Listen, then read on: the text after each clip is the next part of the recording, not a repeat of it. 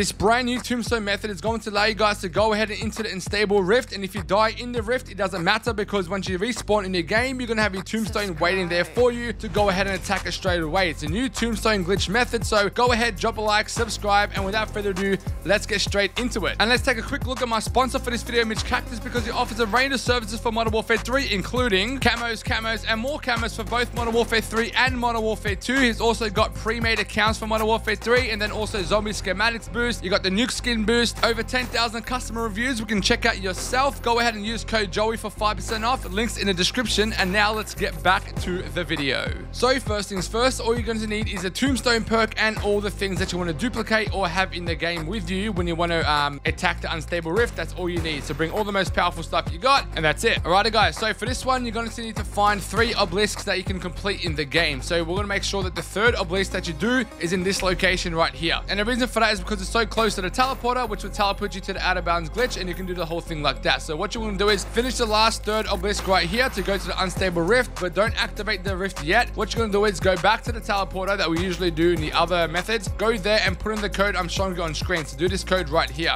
Once you do that, then you're going to go back to the unstable rift, start that bad boy, and then run or use the scorcher to back to the teleporter. Go into the teleporter, come to the out of bounds area like this, and once it teleports you to the beach, you're going to go to the map and make sure you vote yes before it gets 1 second. So go ahead, vote yes like that. There we go. And then do the exact same thing. Wait till it's 6 seconds, go out of bounds. And then once that happens, guys, it's going to teleport you. You don't have to do anything. It's just going to teleport you to the unstable rift area. And once that happens, you're in a dark ether. What's going to happen is if you don't make it and you don't finish the thing, or you don't do what you want to do, if you do manage to die, don't worry, just bleed out, close the game. When you come back in the zombies, your Tombstone is going to be there, still there. You can go ahead and activate that bad boy. So go to your Tombstone, get all your stuff, and try again. You can keep on doing this until you want to stop and you've done all the challenges that you wanted to do, or whatever you want to complete the dark ether, etc. So go ahead, do this, guys. Got any questions? Let me know in the comments down below. Drop a like, subscribe, and I'll see you guys in tomorrow's video. Joey Rams out.